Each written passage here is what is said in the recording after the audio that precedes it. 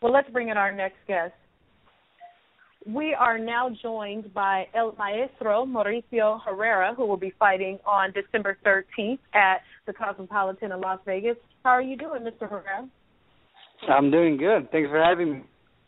It's our pleasure. You know, we're looking forward to seeing you back in the ring. We have a few questions that we want to ask you. I'm joined by my co-host, of course, Ryan Bivens. So we'll ask you some questions about the fight and get your opinions on how things are going and what you can teach this young man who's going to step into the ring, this young lion, on December 13th. I will actually ask you, you know, how do you feel we are under 4 weeks out from your fight? How do you feel with your development and how camp has been going as you get closer to your fight date? Camp is going smooth, you know, really confident, you know, going into this fight and motivated, you know, having fun in camp. And like I said, we're ready to go. I mean, this fight is another tough fight in my career, so that's all the motivation there, you know, just the tougher they are, you know, the better for me, brings the best out of me. So we're going to get prepared 100%. Exactly. Okay, I'm going to pass it over to Ryan, and I'll be jumping in and out with you as he asks you some questions about the fight. Yeah, hi, Mauricio. Hello. I was wondering, were you surprised that, you know, Jose Benavidez's team took this fight so soon in their career? In a way, but you know what? I've seen Benavidez fight. You know, I've checked him out on the internet before, and he seemed like a good prospect on his way up. So, in a way, I was surprised. This kind of had me thinking, you know, what do they see in me, or is it something that they don't see in him? Maybe they want to, you know, to make it or break it on his side, or you know, maybe they see that he can have something on me. So, either way, you know, we're gonna come prepared and we're ready for anything. I mean, I think it's a big step up for him, you know. Yeah. Did you catch the Saddam Ali Luis Carlos Abregu fight? I actually haven't recorded. I haven't finished watching it. It just seemed like the first couple of rounds. But yeah, similar situation. Good. Yeah, similar situation there. Ali didn't have the experience, and he was expected to lose, but he pulled off the upset. But stylistically, it is a big difference because going into the fight, we all knew Ali was a better technical boxer. We just didn't know if he was seasoned enough to, you know, stick to a game plan long enough to actually win the fight. Whereas, you know, your fighter, he can't just come and expect to outbox you because you are the spoiler numero uno in your division.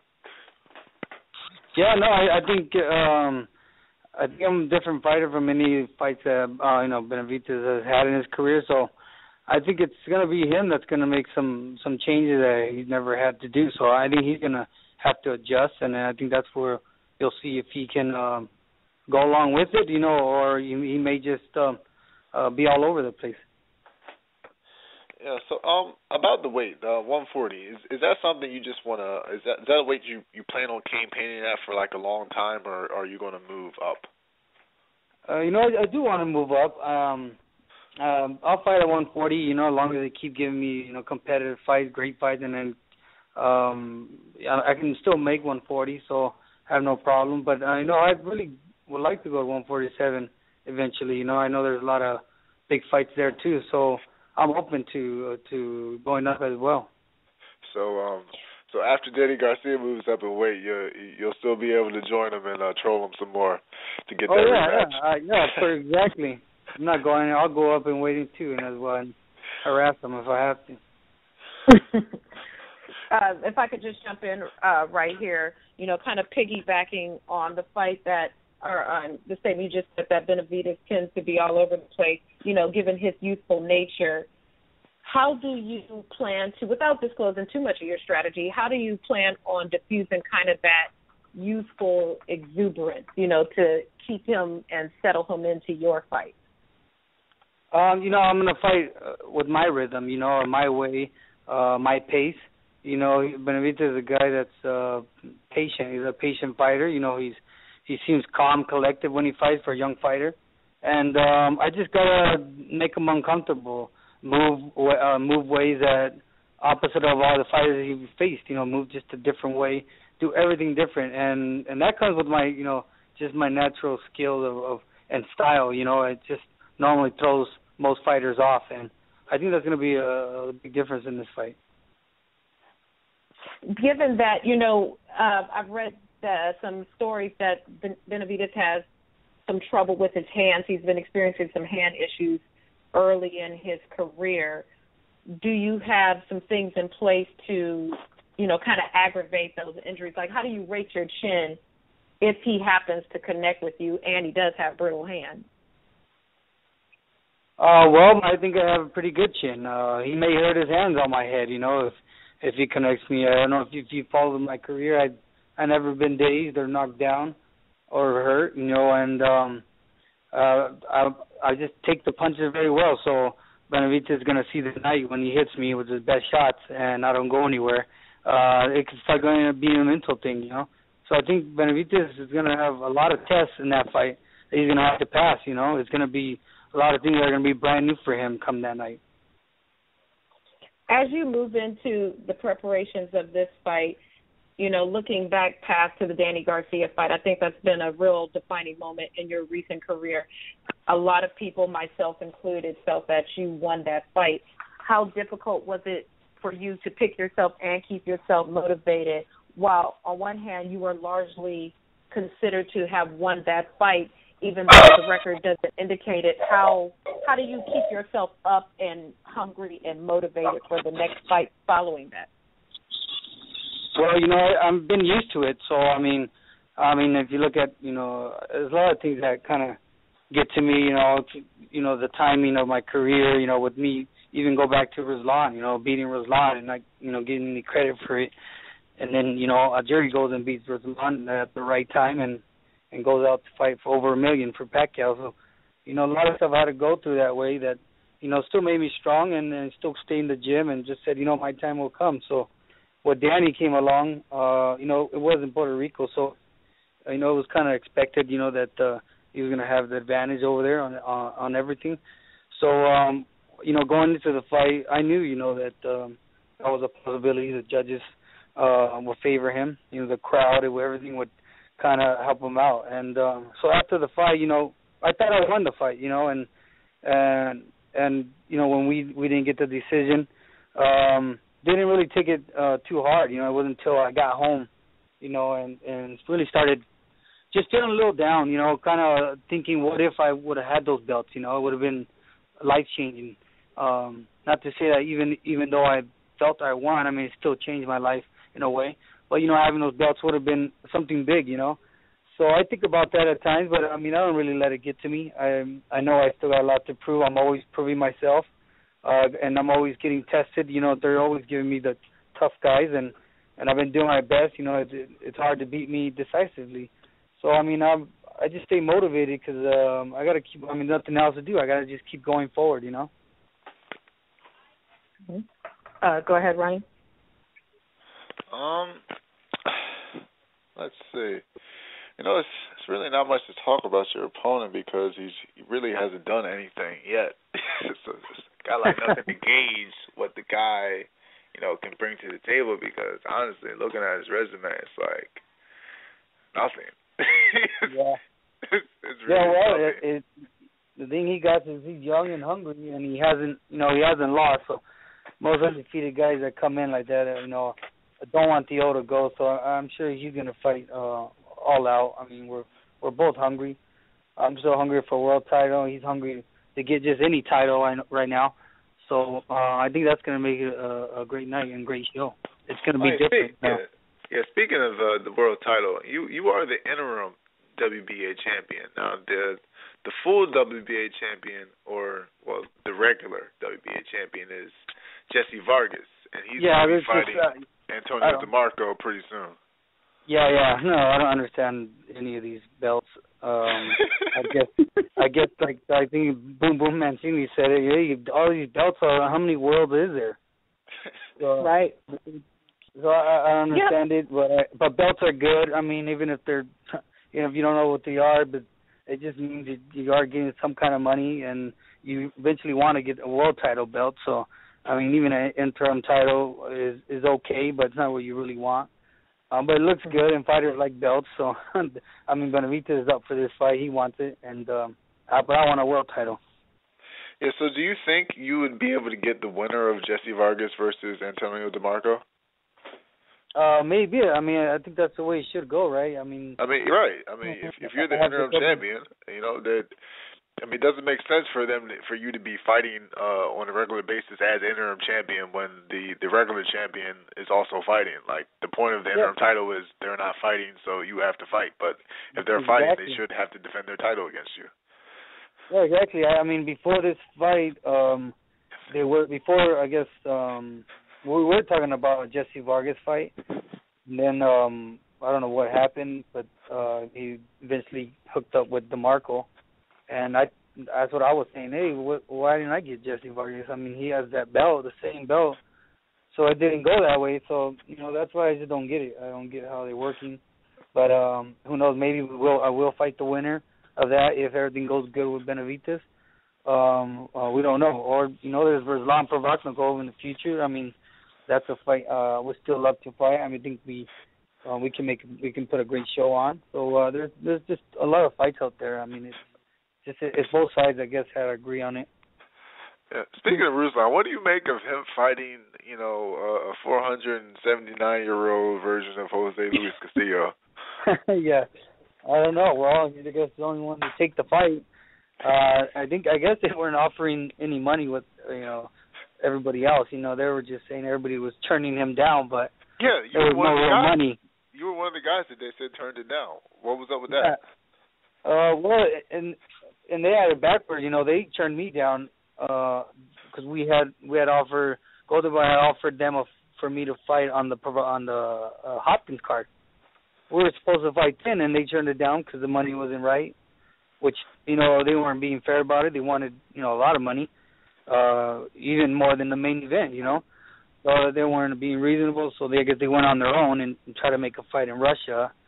And then meanwhile, they were looking for me for another opponent on another show with Benavidez. So then they tried to, you know, offer us something out in Russia, which was not enough money. And, you know, they told me a lot of things about Russia that was against me. So being, you know, drug testing and funny things going on over there, and, you know, a lot of the IRS and government, the way everything works. I was not even going to get paid nearly what they were saying. So I didn't think it was worth it. It was just going to be another, you know, hometown cooking. So I'm trying to avoid those kind of things, you know. I'm sure in the future it will happen. At the presser here in Los Angeles, you know, Tim Bradley mentioned that he had, you know, slapped leather a few times with both of you. If you, removing yourself from the fight, if you were the analyst watching Mauricio Herrera fight Jose Benavidez, how do you see this fight, the making of this fight, as the outsider looking in? Me watching myself fighting Benavidez? Yes. Well, I think it would be an interesting fight. Looking at it from the outside, it will be a tough fight. I can see it being a tough fight. Benavidez using his reach, you know, me trying to get inside, moving a lot of head movement. But I think at the end, I'll be the more tougher, durable guy, and we'll figure things out. I think I'm older than Benavidez, so I can see a lot of experience playing here. You know, him being young, they're easy to frustrate. There's a lot of things that can go on in there that I think I'm able to handle it better. Right. I think the end result is I'll be with my hands raised, and I can see it happening. It's definitely going to be a very, very interesting card. Ryan, did you have more questions for Mauricio? Yeah, can you make a fight pick between Vargas and DeMarco? You know, that's going to be a good fight. But I'll lean towards DeMarco on that one. Oh, really? It's going with the underdog. I guess Jesse Vargas fighting out of Vegas is going to hurt him. Oh, yeah, like they say, you can't win a fight in Vegas with Jesse Vargas, huh? But yeah, I like DeMarco. I think he's tough, and I think it's a tough fight for Jesse. But you never know, but I'll lean towards DeMarco. Cool. Who do you think poses the the biggest threat to you at junior welterweight? The biggest threat? Yeah. I don't know. I never thought about that, but I know Provodnikov is still a tough guy. I think I always say he's a real tough guy just to go in. I mean, if you look at everybody who fought Provodnikov, even in, like Algeria and I that beat Provodnikov, still came out to fight like a war. Beat up. Even with Bradley, and if you didn't win, if you won or you lost, either way you were hurt, you were knocked out, or you knew you were in a fight with them. So I think Ruslan is poses a big threat so far. Only because I know because I fought him, and I compare him to the guys I fought with Alvarado and Danny Garcia, these other guys, Mayfield, and everybody in my career. But I see Ruslan being the big threat. Browners, I think is a tough guy too. He's trying to throw more punches now. Before he didn't look as he wasn't that I didn't think he was that great. Now he's looking like he's getting a little better. But there's a lot of 140s out there that who knows, they just styles make fights, and you never know. You see a guy doesn't look so great and get in there and give you all the problems. Okay, where do you think Matisse stacks up in the danger department? Yeah, I think Matisse is real dangerous too. I think he's up there. Danny Garcia is dangerous still. Him and Matisse, I think about the same danger. If I was to fight Matisse, I think it'd be the same danger as Danny Garcia. But I sparred Matisse, so I mean, I kind of know how he is, and yeah, he's real. The thing is, he's a hard puncher. That's what you got to kind of stay away from. Not too many boxers out there either, That's the thing with these hard punchers. Not too many boxers out there. It's going to make it hard for everybody. How would a fight between him and a guy like Provodnikov go? Yeah, I was thinking about that the other day, and man, that would be a fight of the year there. I mean, I don't know how well Matisse's chin is, but Provodnikov hits really hard, and not only that, he's just quick. And I was disappointed in Matisse when he fought Danny Garcia. He just seemed like he was overwhelmed, or it was too much for him, and I don't know, he was just a bit shaky. But if he were to fight Provodnikov, man, I don't know, I lean a little towards Provodnikov, but it'll still be a hell of a fight. You never know. I agree with you. That's pretty much the same way I see it. Absolutely. For those who are listening to the show and enjoying hearing from you tonight, what's the best way they can keep up with you and follow you and keep up with your career? You can follow me on Facebook at Mauricio Herrera 359. Same with Instagram and Twitter at Maestro. Follow me. Be out there, put updates on everything, and we'll be ready December 13th. So everybody, I hope that tunes in. You're gonna see two great, hungry warriors wanting it so bad, and I think we'll put a great show, and the people will be happy. Are you, before you head out to Vegas, during the last week or so before your fight, are you planning on having any other LA-based media opportunities or fan opportunities for them to come out and check you out before the fight? Don't know yet. They haven't told me anything. Maybe. I think I would have to find out. Maybe by if it's anything, it would probably be by next week. But they'll let me know, and I'll just put it out there. All right. Well, I wish you the best of luck. To offer my early prediction, I predict that you go the distance with Benavidez and win by decision. So I'm looking forward to seeing your fight. I'll be in Vegas that weekend for the fight. So I look forward to seeing you in the ring, and that's my prediction for your fight. All right. Thank you. Ryan, before we wrap, you're right. Ryan, any last thoughts for Mauricio before we sign off with him? Just keep winning, man, and hopefully you'll finally get that big opportunity. Oh, yeah, we will. No, thank you guys. Thank you guys for this interview. You guys just keep helping fighters get out there.